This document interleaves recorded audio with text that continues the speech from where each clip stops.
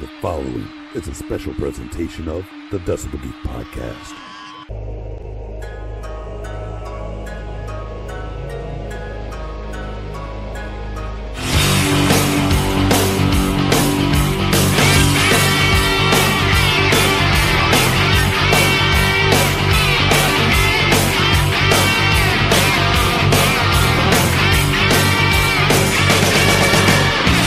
This is the Decibel Geek podcast with Chris Jericho and Aaron Keel.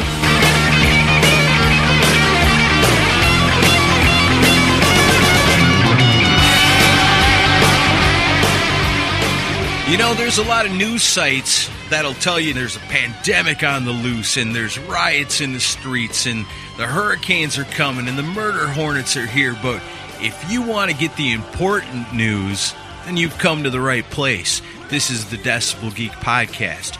I, today, will be playing Anchor, and my co-anchor, together, we are... This is Chris Jericho. So professional. Yeah, I tried, man. I tried. That's why we could never have a real news show. But, I mean, this is the important stuff, right? At least to us. So like if you watch the regular news, you know what you're going to get force fed. So I think we're covering the more entertaining part of news to us. Yeah, if you're going to get force fed news, then rely on this stuff because at least it's fun and entertaining and it's stuff that, you know, it's important stuff. Yeah, for sure. But yeah, we haven't done a new Noize episode since March 9th. That's the last time we did one. Yeah, and you know what? We haven't covered anything in the last month because we've been celebrating Christmas in July. So we've got a whole month's worth of news to catch up on. And so great, perfect timing. It's new Noize.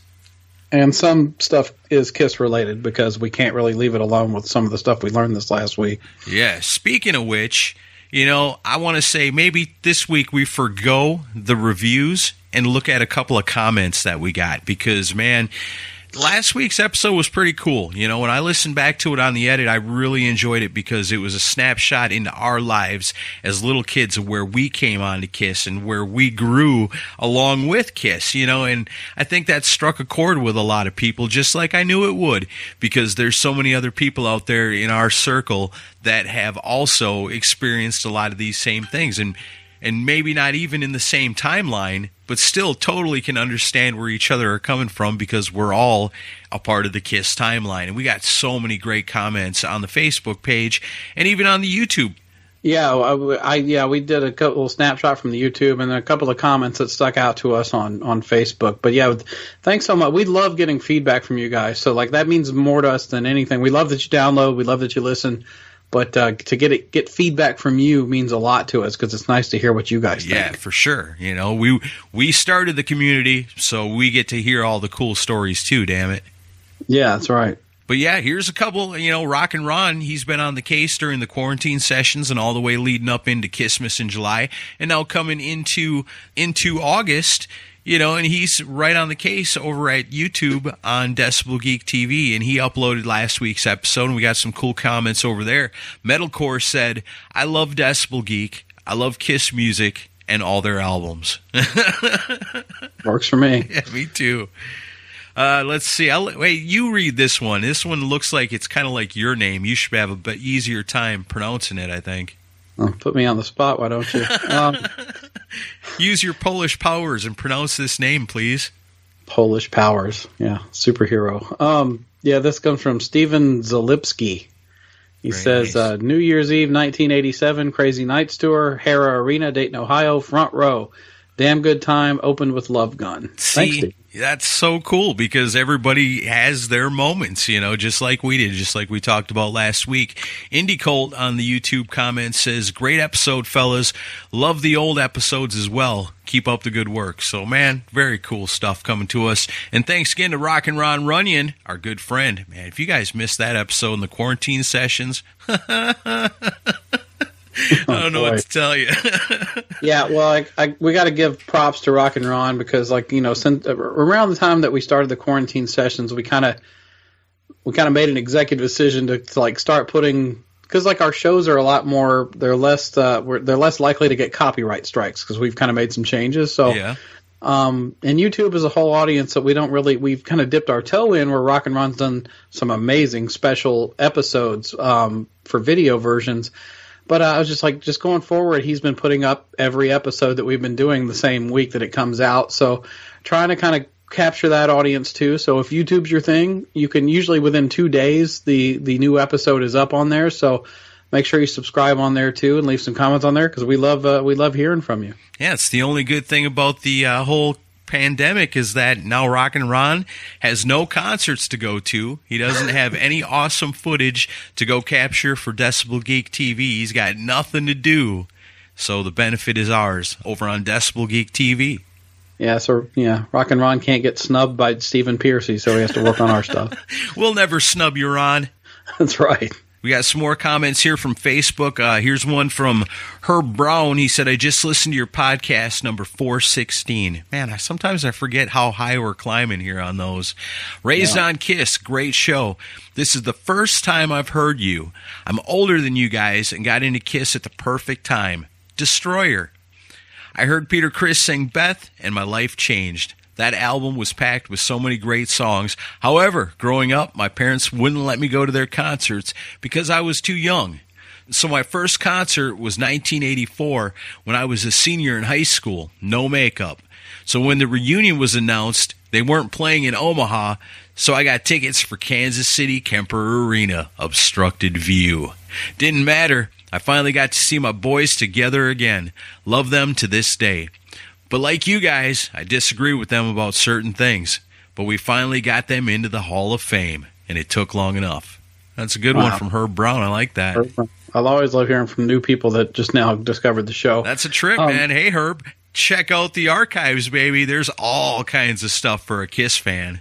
Yeah, and props to you for seeing them in Kansas City at Kemper Arena. I saw a lot of great shows when I lived up there. And I love the mention of obstructed view. Do you remember in Tom Morello's induction speech at the Hall of Fame, where his first Kiss concert? I don't remember what tour it was, but he was saying he got tickets and they said it said partial view. Oh, and he was like, oh, it's a partial view of Kiss, so I'm gonna learn something new about them, inside there. And he's like, then I realized really fast that I was just sitting behind a pole. Yeah. That sucks. Oh, well, it didn't deter Herb there. Yeah. Let's see what else we got. Ray Kersinger says, in grade school, the boys and girls liked Kiss, 1979. In high school, I was mocked by fellow students, but I endured the ridicule. I always stood up for them and by them. In the 70s, I was forever trying to match pieces of half-covered, no makeup, face shots to get full pictures of the baddest mofos in rock.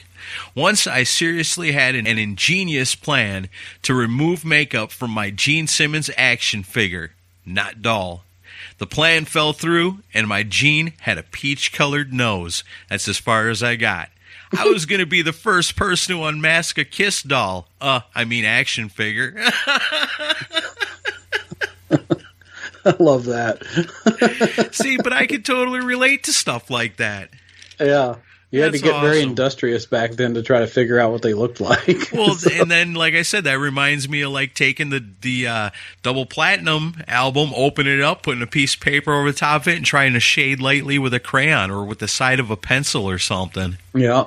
Well, that's like we always get. Anytime we've had people on the show that were around in the 70s and knew them, off stage, it's even to this day, even though we all know what they look like, it's still kind of mystical to imagine, wow, you saw Kiss in 1975 and they didn't have makeup. It just still blows me away, Yeah, just the same way when pictures are released, newfound stuff. It comes up every so often, with a lot of different bands. But with Kiss, when a picture comes up that you've never seen before, but it's them hanging out backstage, or my favorite ones are where they're wearing the costumes but don't have the makeup on, those are so badass. And it's just something, I guess you just have to be a Kiss fan to get it. Yeah. Yeah, that stuff's gold for me. I remember some of the first, the History book had some photos of them unmasked in the 70s, and then even before that, the Kiss My Ass home video. Remember that? Where, Paul's showing pictures of him and Ace with beer steins wearing, not wearing makeup. Yep. I remember that was that blew me away at the time. So cool. All right, one more. Darren Hunt, he says, great episode. You talked about the Nashville show being the day after the show where the drum tech filled in for Pete. Well, I know a tribute band drummer who they had come in. He was backstage in full makeup and costume, just waiting to see if Pete was going to do it. As we all know, he did. He said it was still a great experience, and they treated him great. That's cool. Yeah, and that kind of surprised me because I'd never heard anything about that before, and I went ahead on the comments and I asked him, was it Steve Clark? Because Steve Clark was I want to say he was in Larger Than Life. Maybe it was a different tribute band, but he's kind of like known as the Peter Criss tribute drummer, next to Andrew Scambatti, of course. Yeah. And Darren confirmed that it was. So honestly, that's a story that I don't think is out there in Kiss land. So that might be something we look into, because that could be because I didn't know they had somebody waiting in the wings at the Nashville show. So that's interesting. There you go. Write it on the calendar for July of 2021. Yeah. Hey, Steve, did you do this? Yeah, well, come back in a year and talk to us about it. Don't do any other podcast until 2021 in July, and we'll be waiting on you. Very cool. Well, thanks to everybody that leaves us reviews, recommendations, or just comments. Like Chris said, that's so cool to us to be able to see that, we're doing our part to round up all the rock and rollers, get them all together, and get talking about rock and roll again, because it's still important to us. It's never gone away, and it's still as good as it's ever been. And you know what? We're glad to be a part of it. So we keep the Decibel Geek rolling. Here we are, 400 some episodes. Wow, getting up to 500 pretty quick. Not bad. But we've always got people to thank, because these are the people that help us out the most. And these people are the ones that got out and shared last week's episode, Raised on Kiss. They shared it on Facebook. They shared it on the Twitter. However all that stuff works, I don't know. All I know is that they're Geeks of the Week. Yeah, Geeks of the Week this week are Derek Leba, Joseph Capone, Rock and Ron Runyon, Decibel Geek TV, The Bakery Podcast, Aaron Baker, Mike Parnell, Kevin Williams, David Glenn, Mikhail Burrell, Keith Rockford, Todd Cunningham, Sean Cullen, Shay Hargett. Happy birthday, by the way, Shay. Saw that recently. Mark Alden Taylor, Freeform Rock Podcast, Andrew Jacobs, Jeff Taylor, and Obscuria Podcast, Eladio, Jared Norlander, Doug, Alan Deshawn, Paul Kane, Stickman, Vet Halen, Gerardo Picciarallo, Chris Vickery, Brad Kalmanson, and as always, The Mooger Fooger. That's right. Those are our people. They shared, retweeted. I told you all about it before. That's how you become a Geek of the Week. If you want to become one of these prestigiously awesome people, all you got to do is the same with this week's episode, New Noize, right here on the Decibel Geek Podcast. Do it. Very cool. All right. So, how do we start the New Noize, huh? What's the most important thing that's happened in the last month while we were in History Land? Has to be Ace Frehley news, right? Yeah. It's we have a couple of stories, good and bad, to talk about with Ace Frehley this week. Well, let's start with the good, man. The good news is Origins Volume 2 is complete, and we're going to be getting it this year. Yep. It's I'm excited for this. I overall like the track listing. We'll go over that in a second. And he released a first single from it. What'd you think of that, man? Deep Purple Space Truckin'. I mean, it's a perfect Ace cover, right? If he does songs about space, this is one that you can check off the list. The first single, of course, I like the vocals better than the original, but that's my personal taste. You know what? When it comes to Ian Gillan, I'll actually agree with you on this one. Yeah, I think his vocals sound better on this than they have on any of the last couple of records. And that may be because they buried his vocals a little bit more in the mix. But that's always been a complaint over the last couple of records, especially on Origins 1. His vocals were too far out in front. And this time they're a little bit more subdued, which actually works to his favor. He sounds more like 70s Ace on this song than a lot of the more recent stuff. Nice. I like that, man. I was excited the day that came out. Space Ace Truckin'. Gotta love it, man. Let's go through the rest of the track list. What's all going to be on there? So the first song is Good Times, Bad Times by Zeppelin. I could kind of take or leave that pick. I mean, I love that he did Bring It On Home. Yes. Yeah, I love that. But he didn't sing the vocals on that one. No, Scott Coogan, the drummer at the time, did. And I don't think he'll probably sing the vocals on this Zeppelin tune either. I wouldn't think so. I don't know. I mean, I've heard enough Zeppelin. Does it say on your list who the guest people are on it? On this? Because he's always got cool guests on his Origins album. I guess the last one sure had a bunch of them. Yeah, I'm looking through John 5 and all that. Paul Stanley even. Yeah, they mentioned some of the guests on here, but I don't see anything for... I think I seen that Lita Ford is doing a song on there with him. She's doing Jumpin' Jack Flash, I believe. Yeah, dang it. See, that's... The one that I'm excited for is Robin Zander doing 30 Days in the Hole. See, that should be pretty cool. With Ace Frehley playing guitar on an Old Humble Pie tune? Hell yes. Yeah. And Bruce Kulick's going to guest on Manic Depression. That's pretty cool, man. Who would have ever thought that in 2020 that Ace Frehley and Bruce Kulick will be on an album together? You know, especially growing up in the era that we did where there was so much of a rivalry between those two bands that if you'd asked me in 1989, do you think Ace Frehley and Bruce Kulick will ever play on a song together? I'd be like, are you out of your mind? That's never going to happen. Right. Yeah, I'm excited to hear what that sounds like because I know Bruce is a giant Hendrix fan also. Yeah. So that'll be cool. And like John 5's guesting on it, but he's doing two of the songs I'm not really that excited about. He's doing the Beatles' I'm Down and Cream's Politician. They're okay songs, but I don't know. I would have picked something else. They're a little bit different. I mean, if you're going to do a Beatles song, it's not like one that everybody does, you know, and that was kind of some of the complaint about Origins Volume 1 was, you know, White Room, Street Fighting Man, you know, especially Wild Thing and Magic Carpet Ride. Those two are the two worst songs on the album. Yep. It's got a lot to do with the fact that you've heard them a million times and everybody covers those songs. So if he's going to pick a Beatles tune to do, I think I'm Down's a good one for him. I want to hear him do Hey Bulldog.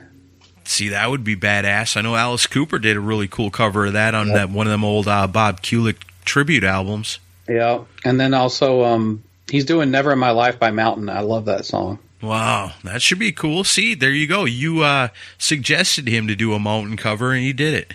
Yeah, I want to hear him do a theme from an imaginary Western just because that's like the inspiration for Going Blind. I think that would have been a cool Kiss tie-in. Yeah. Yeah, and he's covering She on this record, which is interesting. Really? With himself on vocals, I bet. That should be cool. Right. But I thought if you were going to do that, why not do it with Strange Ways, you know? I don't know. Like, you know, he's picked She, which was really technically a Wicked Lester song, and then, you know, the last record he did, Rock and Roll Hell, which wasn't a song he played on either. That's what I liked about Rock and Roll Hell was that was kind of like, what would this song have been like if Ace was still in Kiss when Creatures of the Night came out? If Ace played on that album, I would like to hear him do more songs off that album. Maybe do something off of Lick It Up. What would a song off Lick It Up sound like if Ace played on it? I don't know. I wouldn't change a thing about Lick It Up, though. I think I'd keep it the way it was. I'd like to hear Ace do a cover of Murder in High Heels. Well, that's Animalize. Why not? Well, it couldn't be any worse, right? But yeah, I don't know. I'm interested to hear the rest of it. You know, I mean, I'm obviously also looking forward to the next Originals album. I don't know. You know, like a lot of people, there's a lot of naysayers. You know, Spaceman and Space Invader were just not all that good. But I don't know. They weren't. They were awesome, both of them. Well, Spaceman was a step down, I thought, overall. Space Invader was, pretty great. You know, Space Invader that was hard to top. Space Invader was a good, complete record. Spaceman had moments, like I thought Mission to Mars is an amazing song. But I don't know. I'll even if it's like a half and half good bad record, I'll take it over nothing. You know, I mean, like at least he's giving us material. Right. Yeah. I mean, I was thinking about that the other day. How since like 2015, Ace Frehley's been so proficient with music, and as an Ace Frehley fan, you're not really used to that. You know. I know he's outworking Paul and Gene in that respect. Yeah, that's badass. I love it. Yeah. But, so, I mean, that's interesting. I love Space Truck, and I've gone back and listened a few times. I like the organ solo on it. You know, it's a nice tip of the hat to John Lord. So the video is awesome. It's got the dudes from the Rock and Roll Residency in it. Oh, yeah. And I talked to Philip, and apparently they are on one of these songs on on Origins 2, but they won't tell me what song it is. I saw that too. Yeah, I'm glad they're playing on something though. That's cool. Yeah, so that's cool. But Origins 2 coming your way, but we're off to a promising start so far. You know what? And speaking of that, here's something I had on my list for new Noize, so I'll just slide it on in there before we get to the next part of the Ace Frehley story, is that the rock and roll residency that you guys know pretty much as the guys as Gene Simmons' band and Ace Frehley's band have come out with their own EP self-titled The Rock and Roll Residency. And I know, Chris, you've heard it. I've heard it. It's freaking awesome. Yeah, it was definitely a worthwhile purchase. So that's something we're going to play. That'll be our rolling out of here song at the end. We're going to play something by The Rock and Roll Residency for you. And we want you guys to go check out that EP because you know what? Those guys are part of Kisstory. If you don't have it, you're missing something from your Kiss collection. So make sure you get those songs. Yeah, and they did did you watch the live stream the other night? No, I missed it, damn it. Oh, you can watch the replay, but nice, it was really? It was great. I watched that. I watched the whole thing. It was like 90 minutes long. It was amazing. That's cool. We'll have to put the links for this stuff in the episode show notes. Yeah, definitely. It was a great set, and they even played some of the stuff off the new record too. Sweet. Yep. So there's two stories that we have today that I would classify in the batshit crazy section, and this is the first one. Okay, yeah, this is definitely pretty crazy. You sent me this, and I was blown away by it. So, all right, so where do we start, Aaron? Oh, man. Well, Ace Frehley, for a long time, was dating this woman named Rachel Gordon, and, how long? Like 4 years, something like that? 5 to 7, maybe? I don't know. It's been a while. But news came out, I guess, earlier in the year that they had split up, and then Ace had, I don't know how, it seemed like he showed up, grabbed a bunch of stuff, and hit the road, but it was all his stuff. But in the process of being in a hurry of grabbing things and getting the hell out of there, he left a bunch of really cool stuff behind. Yeah, and so this past week, a website called LadySpaceandAce.com got launched, and it's from Rachel, and it's on the description page. It says memorabilia items were collected over the years while Ace Frehley and Rachel Gordon were married. Technically, they were not married. He's still married to Jeanette, so that's a lie. They are now being presented for the first time for sale on the internet for your viewing. Many of the items for sale include platinum records, reel-to-reel tapes of Kiss music sessions, Ace's clothing and jewelry, personal photos, and much more. Man, I took a scroll through some of that stuff. I'm really interested mostly in the reel-to-reel tapes, but really mostly into that cassette collection he's got. And I'm not talking about he's got an awesome cassette collection. He's got some weird-ass old dubbed cassette tapes of all kinds of weird stuff. That's the thing. It's like a lot of this stuff, I mean, seeing it, it's as a Kiss fan, for you and me, obviously it's cool to see that this stuff exists. Yeah. But at the same time, this girl is just straight up asking for a lawsuit right now because this is not her property. And I think, with what we know about Ace, more than likely he was just like, it's a bunch of old junk, so I'll leave it there. And then that's the saddest part. Is I don't know that Ace values this stuff like we do. No, of course not. There's been numerous stories about that over the years where, something that he would throw away, you'd be like, oh, no.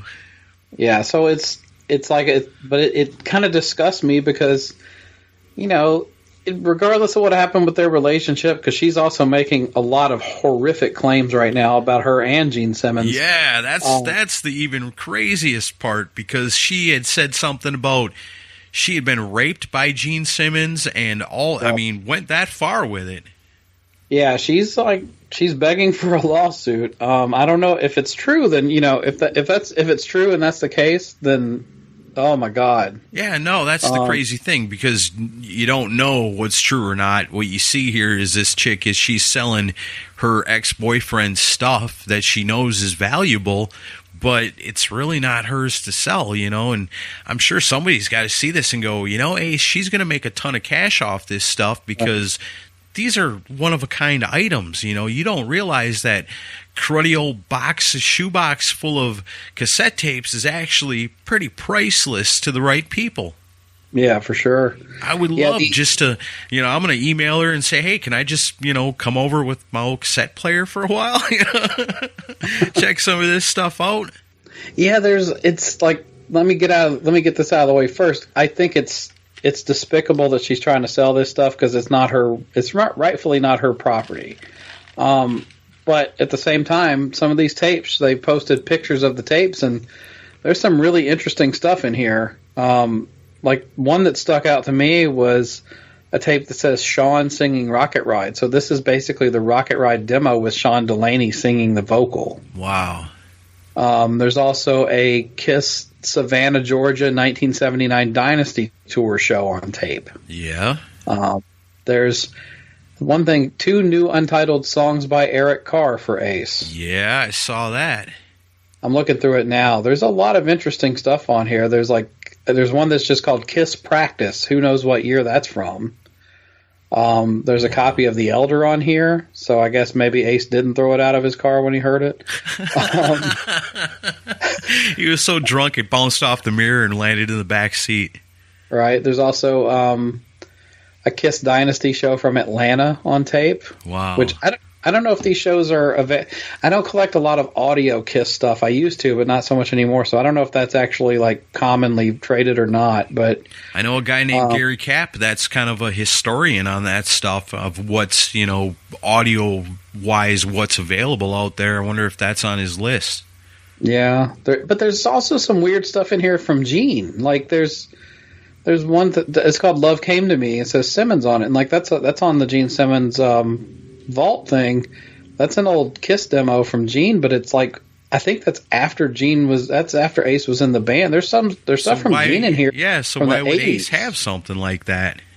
Yeah, it's like how did Ace get a hold? I don't know how Ace got a hold of some of these things. Like there was some, I think It's My Life was on one of the tapes, but then somebody helped explain that online where Ace guested on Wendy O. Williams' album. So right, but not that song. No, I think he does play on that song. I thought he played on Bump and Grind only. No, I think he at least demoed It's My Life. Gotcha. But then there's a tape here. There's Secretly Cruel, Hello, Hello, So Many Girls, So Little Time. Those are Asylum demos. Right. So I don't know. I don't get Cool, how Ace had that. That means one of two things then. Either that song's been around for a long time, or how the hell did Ace get himself a Gene Simmons tape of songs that he was thinking about using maybe for Asylum? Yeah, I guess that's possible, because like Gene and Paul would also sell other people their songs.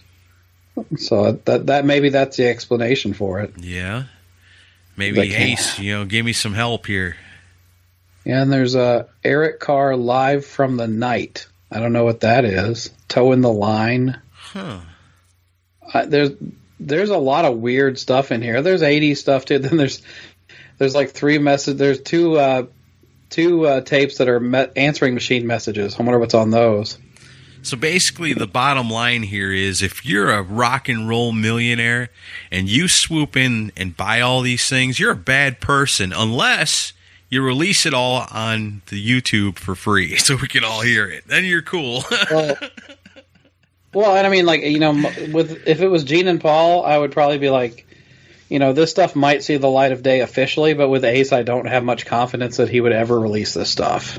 See, and that's a shame, because if somebody would find these cassette tapes and go, holy shit, is nobody close enough to Ace Frehley that's a fan enough to go, hey, man, we ought to do something with these. We ought to listen to these, bring them in with a computer, see what we can pull off it digitally, and save these things, because look what Gene Simmons just did with his vault. You like to release the Origins albums, they're cover albums. Those are easy. What's really easy? Compilation albums. And you know what compilation albums sell is when you're releasing stuff that you have a lot of fans and they've never heard any of it. Right. And so then at that point, it doesn't really matter. Like the vault, that stuff wasn't pristine audio like you'd expect out of a studio album, but you took it for what it was because they're old, weird songs that you've never heard before, and that's cool. You know? So if Ace has got this stuff, man, don't be silly. You got to release it. Make that money. I'll buy it. Yeah, and here's the one that kind of interests me the most. It's a tape. It's Ace demos, and you can tell that it's from the Dynasty era because Hard Time Save Your Love and 2000 Man is on here, which that's interesting alone. But there's 2 songs that no one's ever heard on here. One's called Insufficient Data, which I'm sure you got the idea from the Kiss Meets the Phantom movie. Oh, yeah. And then another one called Backstage Pass. So those are 2 Kiss songs that no one's heard. That's the one I want. Yeah. I think that interests me more than anything else on here. To be a billionaire rock and roller, I could buy all this stuff. I just go to people's ex-wives and ex-girlfriends and be like, what do you got left over from your failed relationships? I want to see the mementos. There's another tape that it comes from 1981 when The Elder was being made, and it's funny because it's got a song called Silly Girl, which I don't know what that became. It's got another one called Every Little Bit of Your Heart, which that's what became A World Without Heroes, because that's common knowledge. Yeah. It's got It's My Life, and it's got Sentimental Fool, which I think that became something else. But then in the middle of it, it's got a track called Eric's Better Than Anton. Wow. Some people think that's Escape from the Island. Yeah. Because it shows off the drumming. Huh, that's cool, man. And Ace would call it that. Yeah, but what I'm saying Anton's his friend. There's Kiss fans that have deep pockets that would probably make offers on this, but I don't know if they're going to because it's a lawsuit waiting to happen. You could buy this and then it gets taken away from you. I don't know if it works that way. I mean, if you buy it, it's yours. It's not your responsibility anymore. It's the problem of the person that sold it. Well, tell that to the people that were displaying Kiss's costumes in Detroit in 1995 when Paul and Gene showed up and confiscated all that stuff. That'd be more like if you bought the stuff off of this website. So you bought that weird Ace cassette, and then you took it and you digitalized it and put it on CD and then started releasing it for sale. And you're making a profit at that point. Right. But if you release it for free on the YouTube, like I'm asking you to, you could save 2020. Yeah, but whoever buys this is not going to do that. They're going to hoard it. Ah. I guarantee whoever buys it is not going to release it. I can almost guarantee that. If you had that kind of money and you could do it, would you release it? Or would I would, but that's why I'm not a hoarder. Too. Yeah, I would too. You could also buy Ace's Gucci shoes. I saw that. I thought, damn, it's too bad Ace Frehley doesn't wear his coolest shoes off stage. Yeah. Well, one thing that I would is never actually wear those. I think. Let me make sure I got it right. But there was one thing that if I'm looking at it, oh, it's gone now, so it must have sold. Oh wow. There was Oh wait, where is it? Oh, there it is. I think if I'm right, there's a silk shirt in here for sale, and it's the actual silk shirt that Ace wore at the Rock and Roll Hall of Fame induction ceremony. Oh wow. So that's one-of-a-kind items. But yeah. I mean, what do you do with something like that? You put it on a mannequin, and it's a purple shirt, and people are supposed to go, well, what's up with the mannequin wearing the purple shirt in your office? Oh, I'm glad you asked. You don't think you would get mad pussy for doing that? I'll take off your pants, Curly. Yeah. That's Ace Frehley's shirt. Yeah, okay. From his Hall of Fame induction ceremony. Glad you asked. And some big 300-pound dude comes up, I'll blow you for that. Oh, man. Yeah, I wouldn't be surprised. But the thing that bothered me the most about this was it's not so much the tapes, because I honestly don't think Ace really cares much about the old music. I really don't, which is sad. But he should. And somebody close to him and his management team should know better than that. Oh, I agree, because it's a gold mine. But also, what bothers me on a moral level is that there's a lot of personal photos from his childhood. Yeah, I forgot about that. Yeah, pictures of his mom and dad and stuff, and you're selling that to Kiss fans? That's not cool. Yeah, and I'm looking through the cassettes, and I'm salivating, going, damn, I'd want to hear that. But then I get to the personal photos, and I'm looking at these photos of him from high school with his parents, and I'm like, man, it's just this feels dirty to look at. Just that's personal stuff. She shouldn't be selling that stuff. Well, then I guess the moral changes. The moral is now if you buy all this stuff, you can keep the Gucci shoes. You got to release all the audio free on the internet, but you got to give Ace Frehley his pictures back of his mom and dad for crying out loud. It's awful. It's just so sad. And speaking of sad, let's move on to our next story. Let's see. Oh, no. Just when you thought we were out of Christmas in July, this rears its ugly head. What is this? I didn't even see this. What the hell is this? This is a screenshot of a thing that was sent to me from a listener of ours who is still in the good graces of the Vinnie Vincent fan groups. Oh, boy. You want me to go ahead and read it? Well, let me just explain. And this wound up on Kiss FAQ, too. I didn't put it on there because I usually just ignore this stuff, but this is so batshit crazy I couldn't help but talk about it today. And the screenshot runs out, and this message got changed. He said, the guy that told me, the message got changed like 3 times, and they kept cutting stuff out. So what we're able to read today is more than what you could find there now if you were on there. Okay. All right. Well, this seems pretty far out. Okay. It's Vinnie Vincent official announcement to all Vinnie Vincent fans. All 6 of you.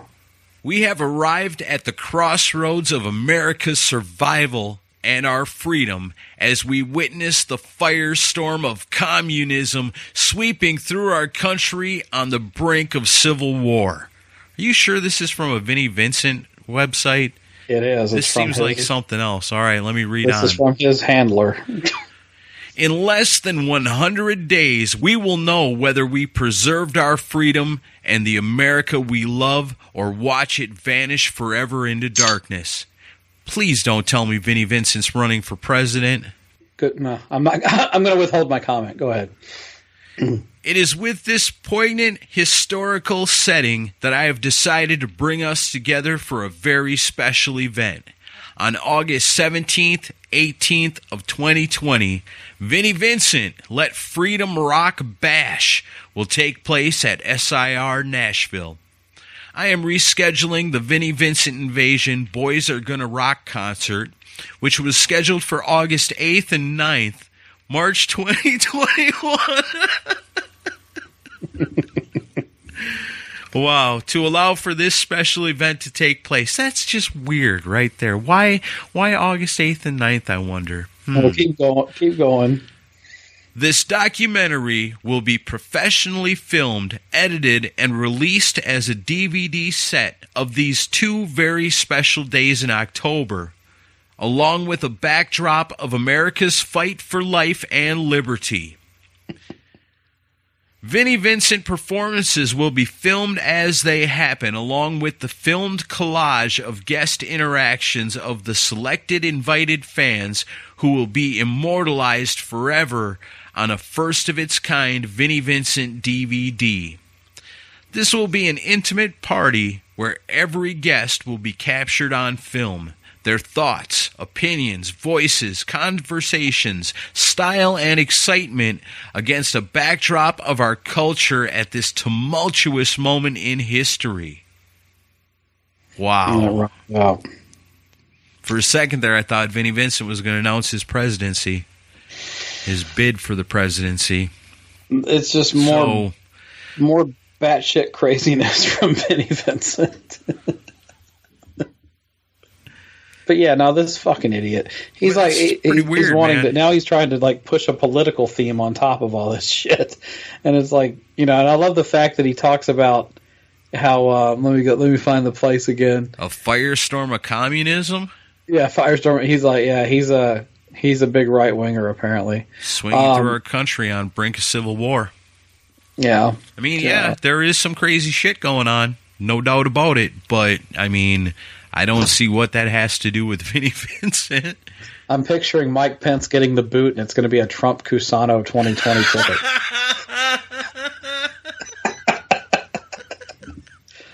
That'll be like one of them articles. If Trump does this, it's Biden's election to lose. Well, if he gets Vinnie Vincent as his running mate. Yeah. Trump Cusano 2020. Oh, my Lord. But I like the part where it goes, a film collage of guest interaction of the selected invited fans who will be immortalized forever on a first of its kind DVD. It's like, well, it's easy to film everybody when there's 5 people at the event. You know, there's going to be no problem with social distancing at his party, I'm sure. Boy, no, I guess not. It's I got don't know. plexiglass on the other side of the salad. That's all. It's so ridiculous, man. And and you probably, I didn't even tell you about this, but like he had the thing he had booked for August was a Vinnie Vincent Invasion concert, but he hadn't announced anybody that was going to play with him. And you know damn well that Mark and Dana alone would not do it. And even if they did, it wouldn't be at a little tiny rehearsal space. Mark will never work with him again, and Dana will never work with him again. Bobby's his only shot at getting somebody from the Invasion involved. Maybe Robert, but it just, so he was going to plan to do that in August. I just got a feeling like if the money was right, and you don't have to talk to him at all, no interaction, all he's doing is playing his guitar parts. That's all he's got to worry about. You don't even have to speak to him ever. You get off stage on this side, he gets off the stage on that side, and that's it.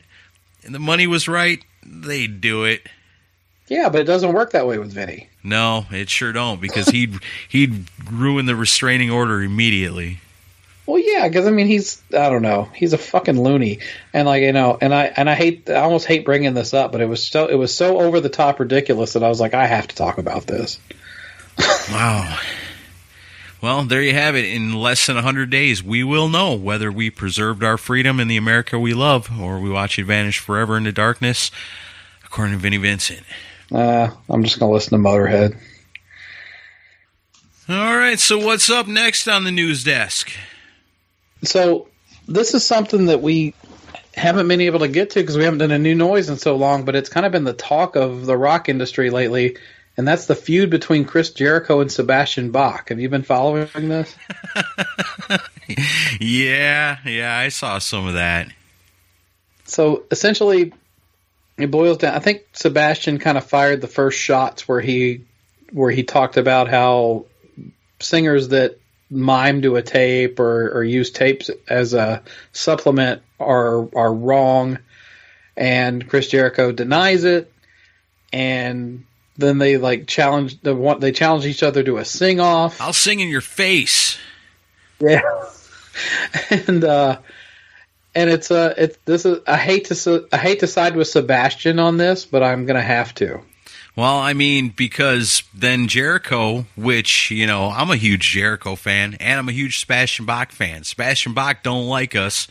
I never understood why, but he don't, so, but still, it's one of those things where even Chris Jericho said, this thing from Sebastian just kind of came out of nowhere, and Sebastian was somebody that Chris Jericho supported, he openly was always a fan of Sebastian Bach, and so I kind of can feel where Jericho's coming from in that, because you know what? We went through the same thing with Sebastian Bach. We never did anything but say good things about him. And for whatever reason, then it comes down to it, he hates our guts. Yeah, we don't know why. So, well, yeah, we get it. We do, but it don't make sense. Yeah, well, he's the one person on planet Earth that doesn't like Michael Wagner. Right. So, it boiled down to basically Michael Wagner intimated, and that's a big word like gymnasium, that it was hard to work with Sebastian in the studio to record Skid Row. There's a lot more we could share on the show than what we did, right? But we're not going to. But still, I think when he says that, what he meant was, fuck, man, listen to Slave to the Grind. What human being are you going to easily be able to pull those vocals out of? You're much better off starting with a Sebastian Bach than you are me, Yeah, well, and Michael was always very complimentary of Sebastian. And anyone who was around at that time, Sebastian, he was the high watermark in those days. Oh, yeah. His vocals, even if it took multiple takes to do vocal, and there's no shame in that. That's normal for recording rock records. And the other thing about Sebastian Bach, too, is, vocally, he's aged pretty well. He still sounds pretty damn good, considering the songs that he's trying to still sing. Oh yeah, and then like no, he can't sing like 1990 Sebastian anymore. But who's going to hold that against him? But like, right, he's held up better than most. Yeah, I mean you and I went and saw him at the Mercy Lounge a couple of years ago, and he was great. Yeah, you know, I mean, there was a little bit of echo added on to certain vocals and stuff that helped, kind of gave him a little bit of assistance, but. At the same time, it was live vocals. I will to say that. Yeah, no doubt about it. But at the same time, him picking on Jericho is also kind of pathetic, though, because it's like, you know, why do you have to pick on this guy? Because I don't know. I just think Sebastian is bored at home personally, but it's a thing where he challenged Jericho, but this is the thing: if you watch footage of Fozzy, it looks obvious that he's using tapes. I mean, it doesn't seem hard to figure out to me. Well, and see, that's the thing that I've always said about Jericho. Like, the first couple albums are really great, but like the last album that came out and a lot of the stuff leading up to it, man, there's a lot of robotics on his vocals on those albums, you know. And I think that Chris Jericho's got a pretty damn good voice, and I like his voice clean, you know. Just like same with Ozzy, you know. Ozzy's great. We all love Ozzy, but the Ozzy that most of us prefer is the stuff that was before, like the robo vocals that we get nowadays. But it's one of those things where it's funny though, because Jericho goes back and you know, and I feel kind of bad for Chris, because I think Chris considered Sebastian a friend of his. Right, exactly. They're both Canadian rock guys. So sure, and like he said, he always supported him. I feel your pain, brother. You know? Yeah, and Sebastian took shots at him. At the same time, it's one of those things where I can kind of see both sides of this, because I do kind of agree with Sebastian where it's not cool to use tapes and stuff. I mean, if you want to be authentic, but Sebastian's also a massive hypocrite in this front, because just a year or two ago, Sebastian was defending Paul Stanley, going, he doesn't use tapes, he's really singing. It's like, give me a fucking break, Sebastian. Paul Stanley is definitely miming to tapes, so like, why is it okay for Paul but not for Chris Jericho? I don't know. It's weird for sure. But for Chris Jericho, there's a highlight to it, because along with us, you just made Sebastian Bach's list. You're in good company. But like Sebastian, I respect the man's talent. He's a great performer. I love all the early Skid Row stuff. I love Angel Down. I even like Kicking and Screaming. Yeah. Not as good as Angel Down. No, Angel Down is a freaking awesome album. Yeah, I mean, that album, pound for pound, stands up to the Skid Row stuff, in my opinion. Oh, yeah. But I don't know. He's still that overgrown 12-year-old, man. And like, it's like, you know, we interviewed Rachel, and Rachel kind of explained it to us. He's just like, would you want to work with that every day? And I honestly wouldn't. So like, you know, Rachel and Snake own most of the publishing for the Skid Row stuff. So they can make the money off the songs anyway, whether Sebastian's in the band or not. So it's like, yeah, we'd all like to see the reunion happen, but it's not going to if those guys can make the lion's share of the money without dealing with him. I wouldn't want to work with the guy either, but that'd be the same thing as like we were talking about with like the Vinnie Vincent invasion. You get off on that side of the stage, you get off on that side of the stage, you never speak to each other. But would he actually do it? He wouldn't. Probably Sebastian not. would fuck it up within 2 days. Yeah. You know he would. And like the thing with Jericho though is Jericho does a live stream where he does a recording where he's singing Youth Gone Wild a cappella. Did you see that? I did see that. You know what? It didn't sound that great, but it sounded like Chris Jericho, and it's him just freaking singing, you know, singing Youth Gone Wild. I mean, grab your phone right now and record yourself without any background vocals singing Youth Gone Wild, and I'd love to see who sounds awesome, you know? Yeah, but it didn't help his case at all. I was maybe like, that's not good at all, man. It helped his case in the fact that he did what he said he'd do, you know, and he had the balls to do it, whether, you know, it sounded beautiful or not. You know, you got to give him that. I'll give him that, but it didn't. It takes balls to do something like that, and then release it when knowing you've got millions of followers. I don't know. I love it. I it's like this Jericho. is a case where if I'm Sebastian, I'm like, really? That's your best shot? I mean, come on. You know, but then like his bassist, Sebastian's bassist, because a lot of people are thinking this is a work, but his bassist is like, too, no, yeah, it's not staged. Because Jericho's a wrestler, everybody assumes, oh, this is two buddies, you know, trying to work everybody, you know. And I've heard a lot of friends of ours in the podcasting world say, oh, it's obviously a work. And I'm like, but it's not though, because if it's a work, then Jericho alone is doing it to his own detriment. So it's like, why would he agree to participate in a work that's claiming that he's doing fake vocals with Fozzy? Because that hurts Fozzy's business. Yeah, true. Yeah, if it points it out, that doesn't make sense. And Jericho's a pretty busy guy. He's got AEW wrestling and all that going on, so I doubt he's got time to fuck around with Sebastian Bach unneedfully. Oh. But, I guess when you get called out, sometimes you gotta, stand up and be like, okay, well, here it is. Well, it's also not a work because Sebastian's not smart enough to play along with it. He'd fuck it up somehow. So it's been funny to watch. It's like the modern day version of the Axl versus Vince Neil argument. So you're going to be Team Sebastian on this? I'm going to go Team Jericho. If we're talking about vocal versus vocal against, live versus pre-recorded, I got to go with Sebastian. Oh, well, I'm just sentimentally siding with Jericho then because we're on the list with him. And he's definitely more relevant these days than Sebastian is, but I don't... and plus, I want him to come to Rockin' Pod next year. So shit, yeah, that'd be awesome. I want to stay on his good side, but yeah, I don't know. It's but you don't want Sebastian Bach coming and making Rockin' Pod all crazy? No, I don't. He's not invited. Could you imagine me having to deal with Sebastian Bach? Me having to deal with Sebastian Bach for 3 days? No, thank you. Yeah, no, you dodged a bullet with that a couple of years ago. Yeah, the equivalent. Wow, too funny. The list of Bach. All right, I got some news. Check this out. I know you've been following this. I don't know if everybody else has been following this, but this is something really cool that you need to check out.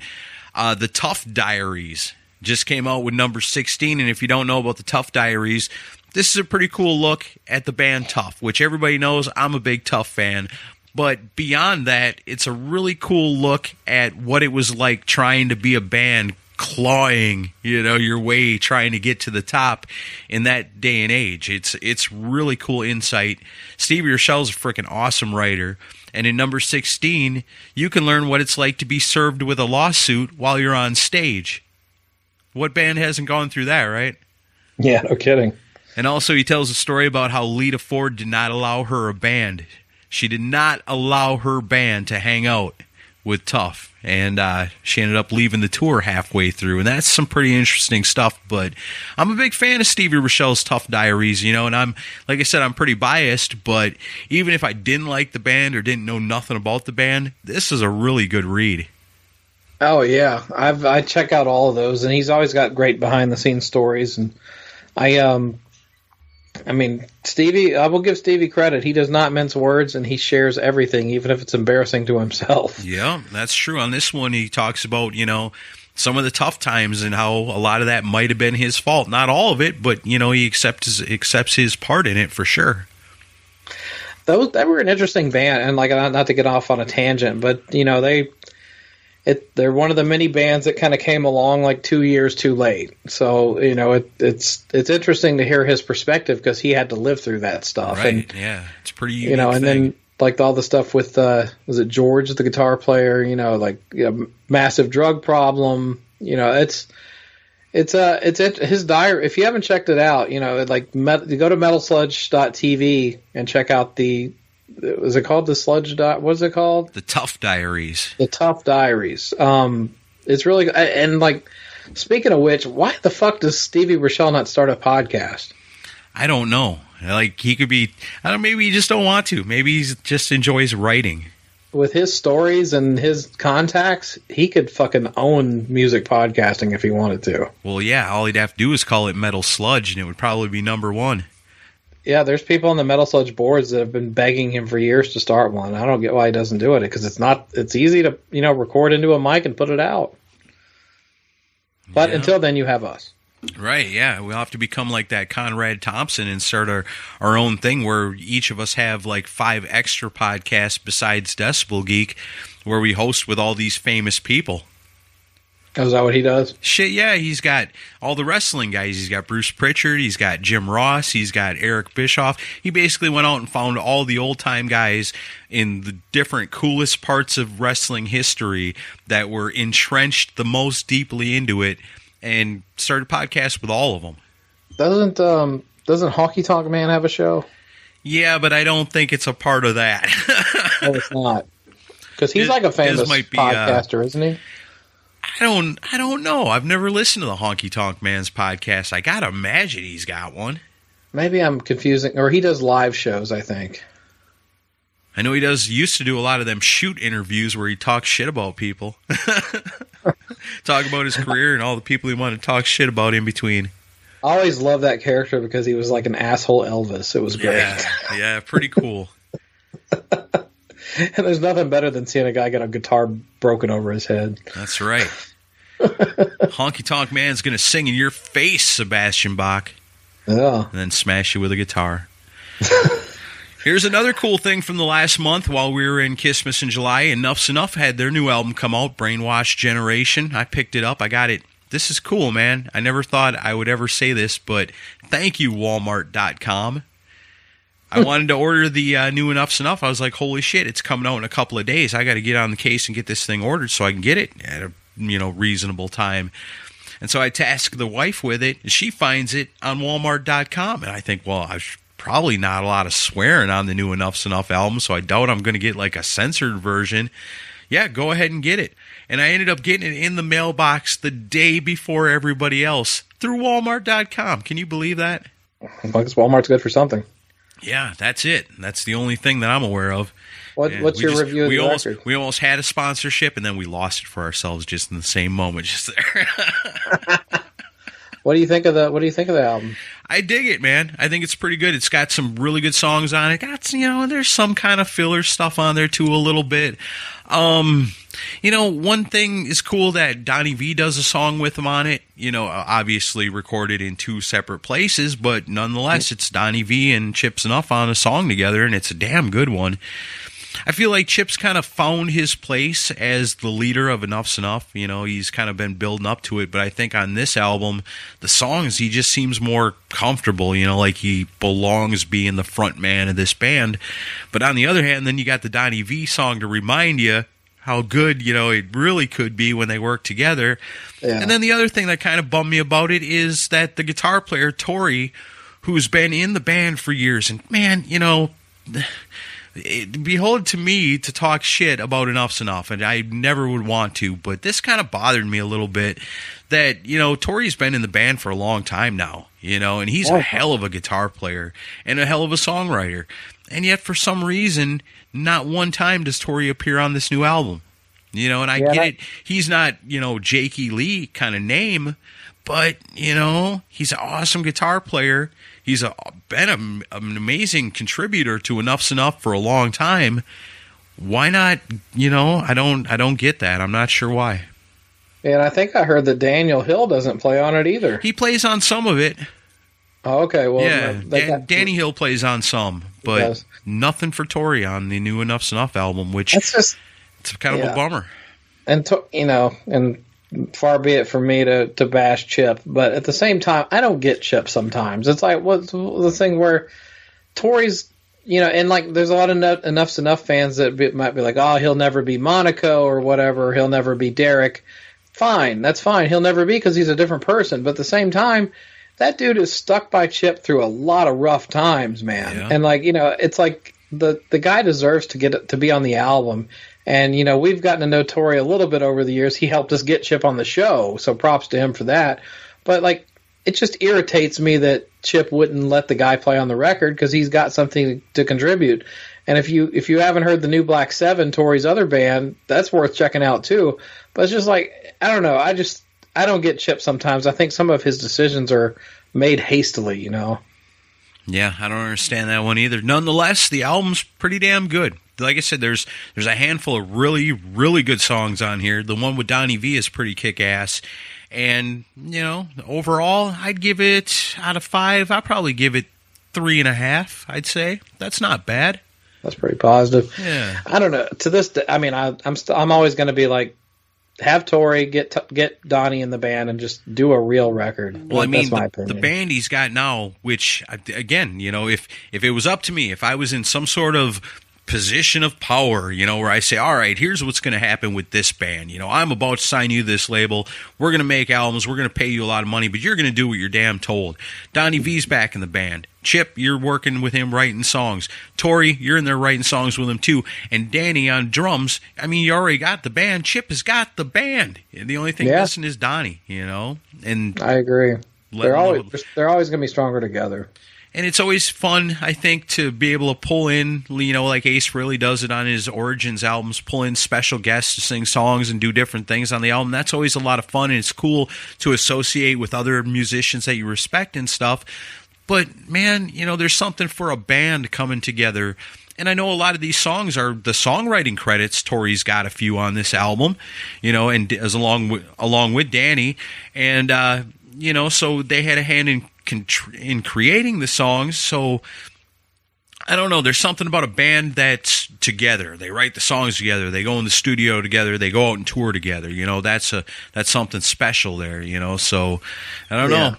Damn it, Chip, you've got a great band. Don't let them go to waste. Yeah, I mean regardless of your and my fandom, the appeal is limited on a mass scale. So it's like, they should probably make smarter decisions, in my opinion, right now. Yeah, I think so, too. So, you want to talk about Overkill? Yeah, I'm always good to talk about Overkill.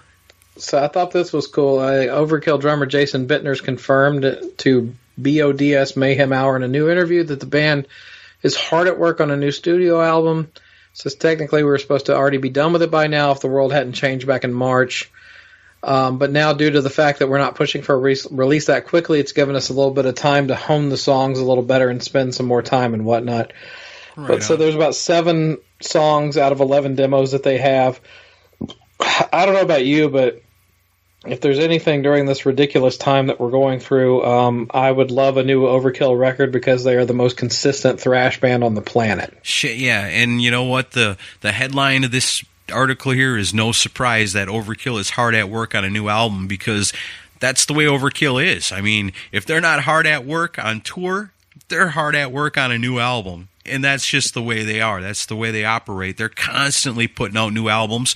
But the thing is the albums they come out with are really good. They're some of the best stuff. I mean, Overkill's got a long career and a discography just loaded full of great thrash metal albums over the years. And to be putting out some of their peak performance material nowadays is pretty cool. There's just a handful of bands out there that are doing that right now, but Overkill, man, ain't nobody more consistent than them. Yeah, and I agree. I mean, I think they're kind of like the thrash version of Stryper, where I think they're putting out some of their strongest material lately compared to the old stuff. So, like the Grinding Wheel, Wings of War, White Devil Armory. Yeah. I mean, all those records are fucking great. Man, how about that? 2021 Overkill and Stryper tour. Oh, I would fucking buy that ticket for that in a heartbeat. Damn right. That'd be so awesome. That'd be so a great awesome. tour. Yeah, it would. Perfect. I love it. All right. What else we got in the news? Let's see. Oh, I'm a little pissed off at Baco. Why? Because he left me to find this out myself, and I was shocked. So Ron Keel, Vinnie Appice, and Rudy Sarzo got together and did a cover of Die Young off of Heaven and Hell by Black Sabbath. I didn't know that. It's freaking awesome. And not only did they do the song, but Ron Keel made a video to go with it. And I watched this unaware. And Baco, he's the guy I count on. He's the guy we all count on to keep us up to date on the Ron Keel news. Hot news. We should be going to him right now. News flash from the hot tub. Baco, what's the latest on Ron Keel? And he would have told us, did you know Ron Keel shaved his head bald? Yes, I did. How long ago did this happen? He did it probably 2 years ago. His wife, Renee, had come down with cancer and was going through chemo, so he did it kind of in solidarity with her. So that makes sense then, because in the video, he's in the snow. And I was wondering, where would he be to film this video in a cemetery in the middle of a blizzard, North Dakota, but not this time of year? So that must be an old video, but I was shocked. But was you know it like a Sabbath tribute record? I don't know if it's from a tribute record. All I know is the video just came up like a couple of days ago, and I saw it and was like, Ron Keel's bald, and he still looks fucking cool as hell. Yeah. Ron always looks cool. Yeah. Man, pretty soon we're all going to shave our heads bald. Everybody keeps doing it. I'll definitely check that out. I love that song, though. Yeah, and it's badass, man. Really cool. Ron Keel is a fucking awesome vocalist, man. That dude just wails, and, he's doing some old school Dio vocals on this song, just nailing it, and then the video is badass, too. That's not an easy song to sing, for sure. Hell no. That's great. He nailed it in his own way. It was great. So I'll tell Baco to keep us apprised when he's in the hot tub. Baco, what's up, man? Oh, coming to you live from the hot tub. There's nobody there. So can we talk about a Black Crow story? I know they're not really our normal thing. Sure, why not? So I don't know. I listened to the audiobook that Steve Gorman, who was the drummer for the Black Crowes, put out. Have you checked it out? No, but I've heard from multiple people that's something I definitely need to do is listen to that, because as far as like a interesting rock and roll story, it doesn't get much crazier than that, I'm told. So like people that listen to this show, they like that we can pull the behind the scenes stories out and everything, get kind of to the nitty gritty on stuff. Steve Gorman's book, I can't remember the name of it right now, but check this thing out, because he does not pull any punches. It's like one of the most brutal, honest rock bios I've ever read. And it's called Hard to Handle, The Life and Death of the Black Crowes. So in the book, and like this is an update story that I sent you, but in the book, like, so you remember I don't know if you remember remember there in the 90s, there was a time where Jimmy Page was kind of guesting with them on tour? Yeah, Jimmy Page and the Black Crowes, they did a live album together. Right. So like Jimmy Page was very invested in the band, loved all their music, and went out on tour with them, and they had great shows and everything. Well, in the book, this is like the most ridiculous story, but Rich Robinson, the guitar player, who's kind of the boss of the band. It was Rich and Chris, the brothers Robinson, that were kind of were the leaders of the band. And in the book, Steve Gorman claims that after that tour, Jimmy Page was basically trying to work with them on doing a record together, where he would help write and produce and everything. And in the book, Steve Gorman claims that Rich Robinson, like Jimmy contacted Rich Robinson, and Rich Robinson goes, "Yeah, well, we've got a lot of songs already for this album, but thanks anyway." Wow. Yeah, he turned down Jimmy Page being a part of their record. And in the book, just save those songs for another time, maybe, or something? I don't know. But in the book, Steve Gorman recounts wanting to literally go to Rich's house and murder him. Yeah. Is that something like, I can't do an album with this guy overshadowing me, It's going to push me. Yeah. I'm already not the star because my brother is the lead, the front man of this band. This is going to push me even further down the totem pole, and I'm supposed to be the guy in charge here. Man, yeah, and that's pretty soon I'm going to hang out with Steve Gorman. Well, and I think that's where Steve was coming from in the book. But apparently somebody interviewed Rich Robinson recently, and Rich straight up denied it. He goes, "No, there's no way. If Jimmy Page wanted to do a record with us, I absolutely would have done it." But Steve Gorman came back with, "Well, if I had said no to that, I probably wouldn't want to own up to it either." Yeah, I suppose not. I don't remember that. But like Jimmy Page, came to him later and was like, "Oh, I was really hoping we could work something out." And Steve was like, "What are you talking about?" And he goes, "Well, Rich turned me down." And it's like, he's like, "What? We could have done a record with Jimmy Page." Please, Jimmy Page, let's start a band together. Save me from this wreck. Get me out of here. So, yeah, so it's that if you haven't read Steve Gorman's book, Hard to Handle, it's definitely worth your time because it's got some amazing stories in it. I got to check that out. You're not the only person I've heard that from. Yeah, it's. I'm not even a giant Black Crowes fan, but I listened to it twice. I enjoyed it so much. Right on. But yeah. Have you heard about this thing Dawkins got coming out? Well, they did out something recently with like old songs. Yeah, that's what I'm talking about. The Lost Songs, 1978 to 1981. That's coming out on August 28th. It's old Dawkins stuff that was never released, but it looks like George Lynch is on some of it.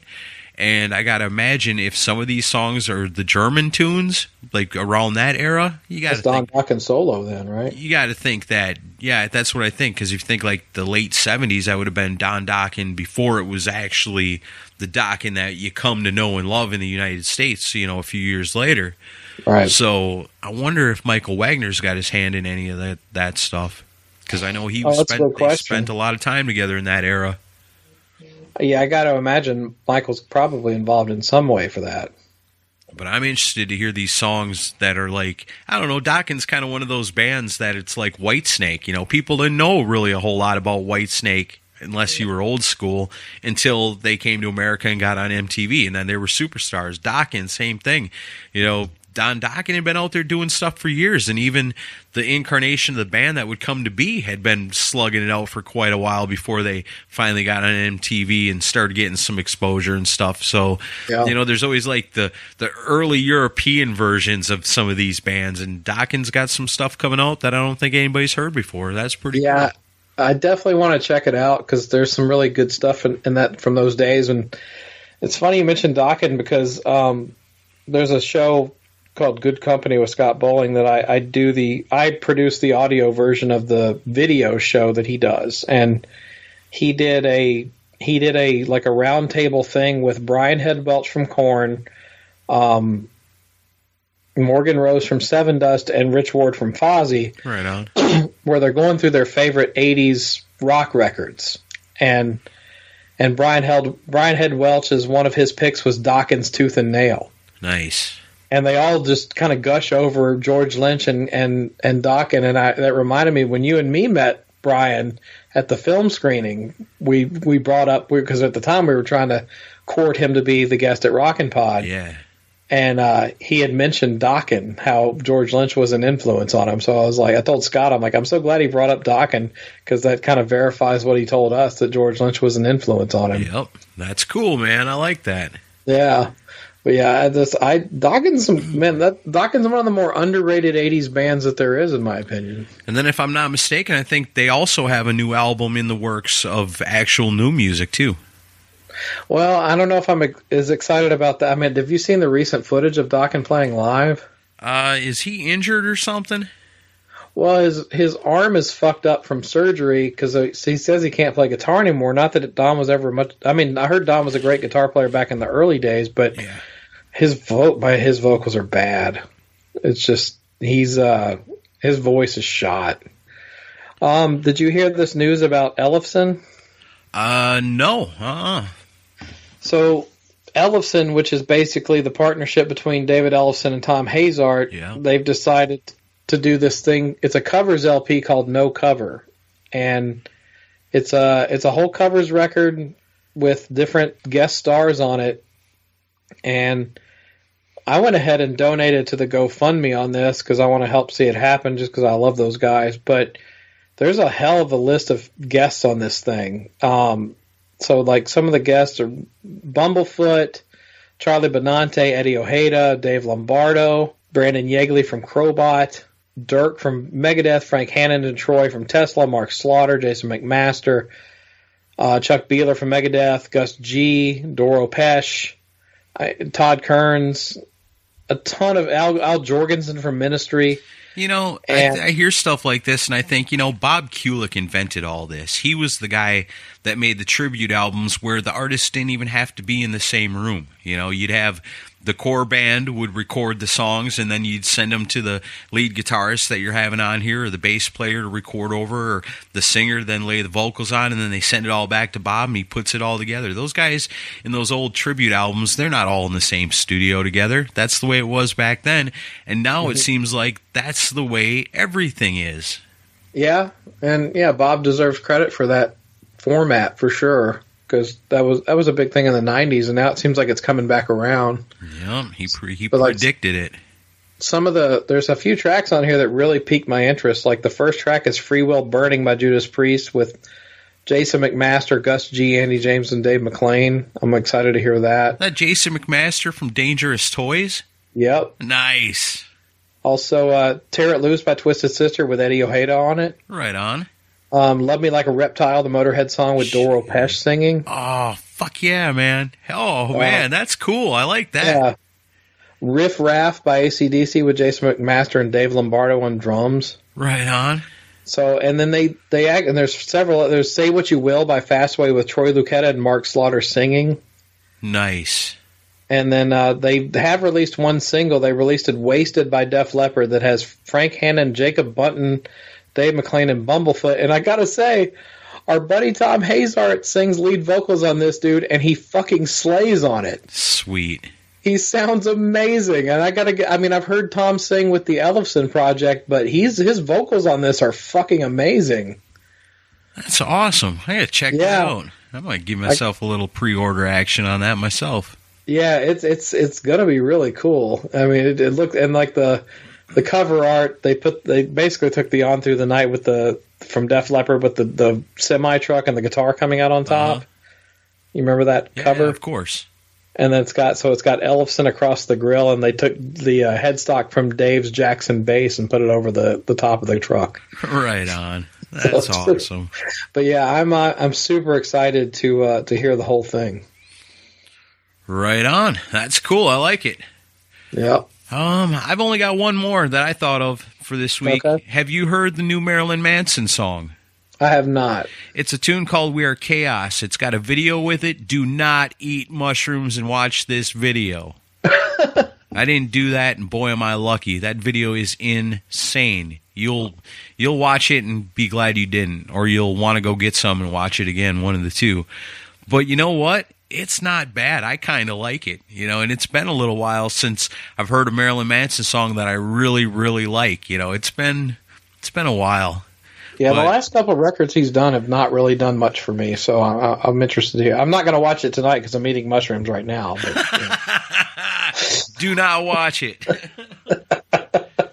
But no, it's pretty cool. I had to check it out because, I like Marilyn Manson. I like a lot of the old stuff, but I haven't heard nothing in a while I like. But this is pretty cool. And this is him working with Shooter Jennings, so it's like, I don't know. It's got some guitar in it, that's for sure. That should be interesting. But it's kind of a mellow, little bit heavy. I don't know. It's different for sure. But at first I was like, and I listened to it one more time. I was like, yeah, I feel it. This is pretty badass. I've heard good things about it. I'm actually looking forward to a Marilyn Manson album this year now. So it's been a while since I could say that. I've had several people I know posting up raves about it on Facebook. So yeah, I'll check it out. Right on. All right. You got anything else, or is that it? Is that the news? Well, this is kind of this is the last one I'll do. This is funny. Metallica's Lars Ulrich has no regrets about the Saint Anger drum sound. He says, "I stand behind it 100%. Wow. Even in retrospect, I don't know about that. Yeah, so Lars Ulrich is eating mushrooms. That's kind of like if you blow off Jimmy Page, and then years later somebody asks you about it, and you go, no, I don't remember that. That's not how that went.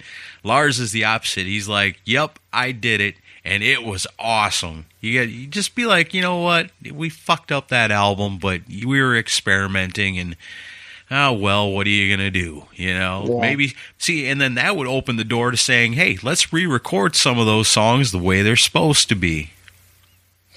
I don't know, but there was an interview with Bob Rock like a week or two ago where he was defending it too. Well, and he was saying that's what he was saying was that, they were looking back on some of their earlier stuff and some of the sounds, some of the ways that they would capture the sound, and one of the things was what they'd done with the drums. And once it was set up and he got it, he was like, yeah, this reminds me of something, some kind of throwback. And then they just went with it, and nobody said nothing, so that's just the way it ended up. Well, and anybody who's been in a band will know, basically the Saint Anger drum sound, it's a snare that's not clipped in. So like a snare drum has these little thin metal coils that go underneath a snare drum. Right. And when you clip it in and lock it, that's where you get the pop. But if you don't clip it in, it sounds like a fucking garbage can being hit. And so that was the whole way the whole thing came about, was Lars left it unclipped and started hitting it, and they go, that's the sound. We want to go with that. And it's like, wow. But once it was decided, they just basically stubbornly continued with that sound. But I don't know, man. I think he forgot to clip it in, and nobody noticed until the album was halfway done, and then they're like, oh shit, this hasn't been clipped on the whole time. Lars was like, oh man, I thought I had it clipped on all the way. What do we do now? We can't start over. Well, leave the sucker unclipped. We only got 3 songs to go. No, they even in this interview, he says that was the sound they wanted. They liked it. Wow. And I don't know, man. It's just it's so bizarre that Bob Rock, who's known for such big sounding fucking records like Dr. Feelgood and the Black Album, is like, yeah, that's the sound we want. It just tells me that I think Metallica was bored and they were like, fuck it, let's just do something different. So the mid-2000s were a strange time. If you remember it, you weren't really there. Yeah.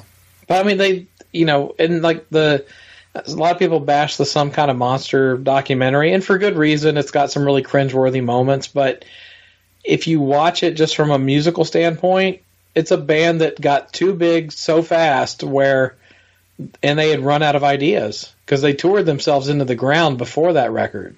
So well, basically, if you filmed a documentary on the making of The Elder, you'd end up with the same thing. Pretty much, because it's a band that's out of ideas, struggling to come up with ideas. That's tough, man. And what you get is Saint Anger, the worst Metallica album of them all. Hands next to down. Lulu. No question about it. But yeah. But they put out Hardwired, and that helps make up for it. Yeah, that's true. That's not just the news. Those are the facts. Right. As we know them.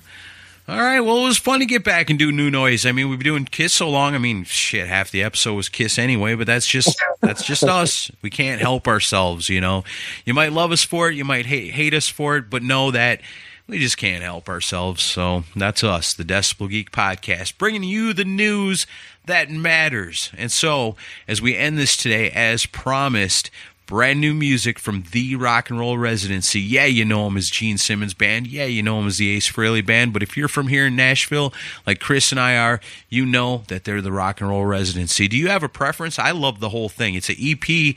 It's available out there now. Chris is going to put the links in the show notes so you guys can check it out. And you definitely want to support these guys. But I like it all. You got a preference on a song? I love them all too, man. I guess maybe go with the instrumental track that's kind of the single right now. I think he's playing guitar.